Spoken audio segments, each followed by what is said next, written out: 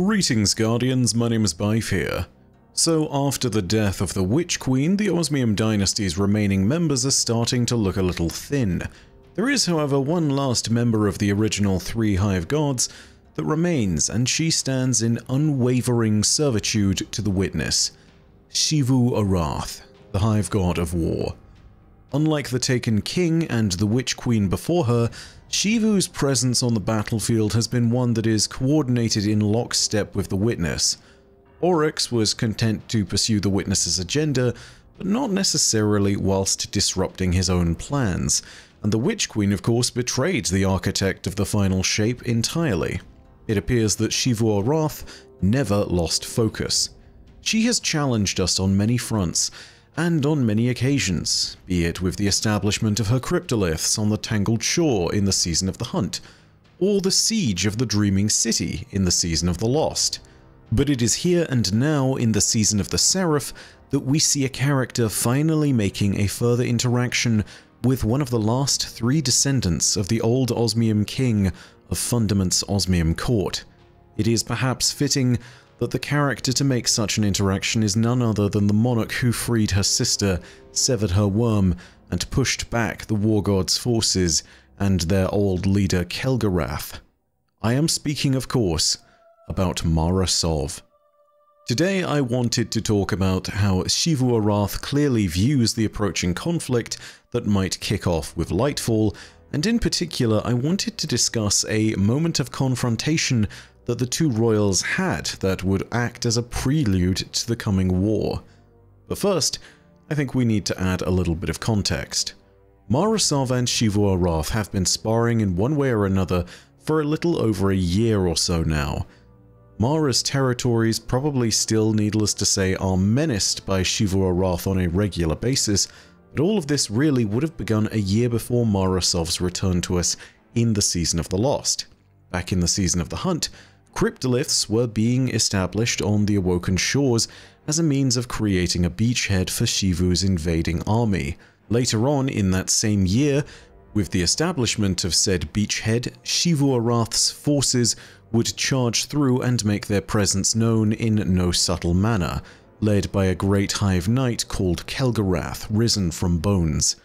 When these forces and Kel'Garath himself were soundly defeated by us, Saint 14 and Mara Sov, as we resurrected Osiris and freed Savathun from her worm, it became clear that the forces of the War God were not even close to being depleted.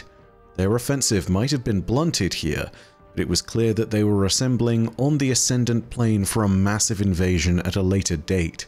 To the best of our knowledge, the amassing forces of the Hive God of War are still there and are still growing. Mara Sov says as much in the opening mission of the season when she talks to us via Holo. With Nezarec out of play, our enemies pursue a killing stroke. Aramis has yet to resurface, but in her absence, agents of Xivu Arath swarm Europa. House Salvation seems to be assisting them in despoiling Plovis Bray's installations. While I've yet to discern an exact strategy, Anna and I agree they may be trying to wrest control of the Warmind's power on the Witness's behalf. I fear they're forging inroads for an invasion. Xivu Arath's forces mobilize within the Ascendant Plane.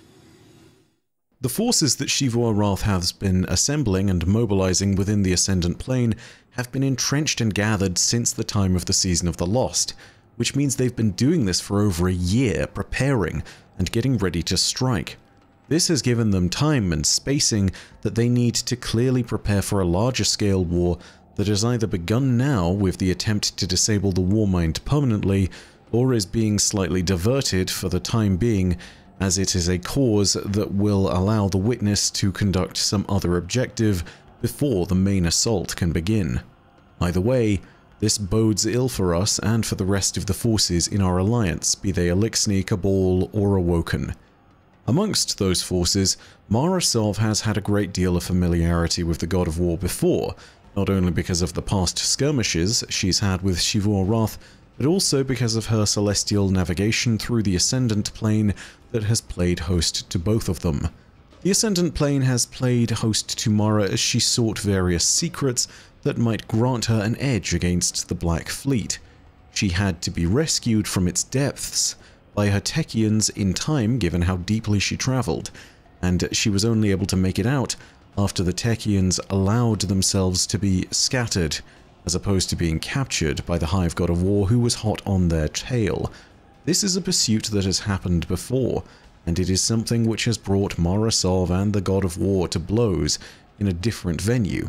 However, now we read about a time in the lore where she ventured back more recently and faced the God of War again, in a theatre of the mind that is set within Ascendant space that is only possible because of the rules of Ascendant space, where paracausality and will make things real, and where such gestures as words can become as sharp as blades.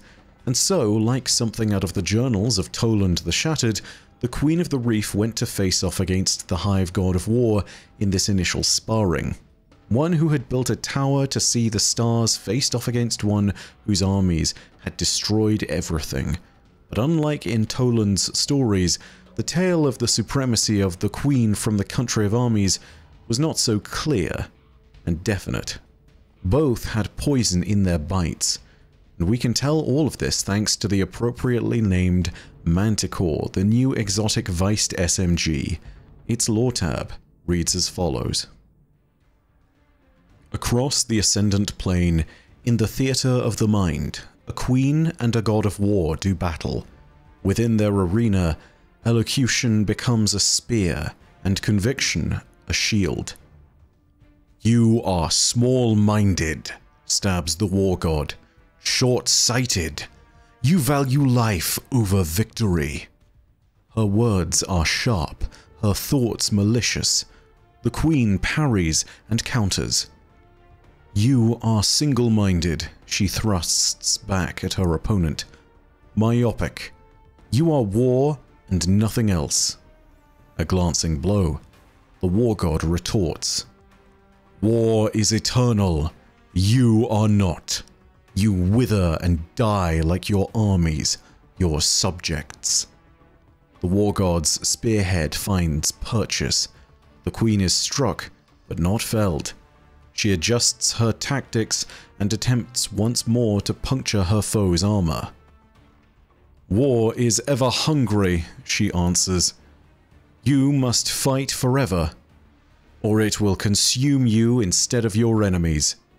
In truth, you are not war, merely its avatar. A deft maneuver. The war god is surprised and pleased. In response, she pivots to a new angle of attack. Your brother shuns you. The queen falters. It is an opening in her defenses she failed to cover adequately. Psychic blood seeps from a mental wound.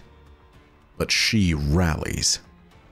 Your sister plotted against you. She lunges forward. She freed herself from the bondage you still endure, and she did so at my hand. The queen feels the spear pierce the war god's hide.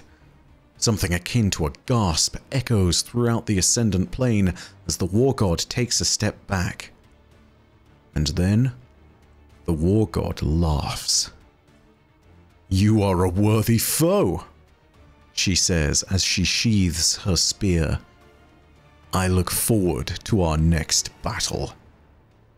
She departs the field. The queen is alone, bleeding and spent. The war has begun. This conflict has been brewing between Xivu Arath and our allies, and it is one that will come to a head at some point in the future. It's likely that what we're seeing now is nothing more than a minor skirmish compared to what we will see soon. When the God of War does arrive in force, which will only be in a matter of time, we should look to what they did on Tora Battle, the homeworld of the Cabal, to see what they will bring.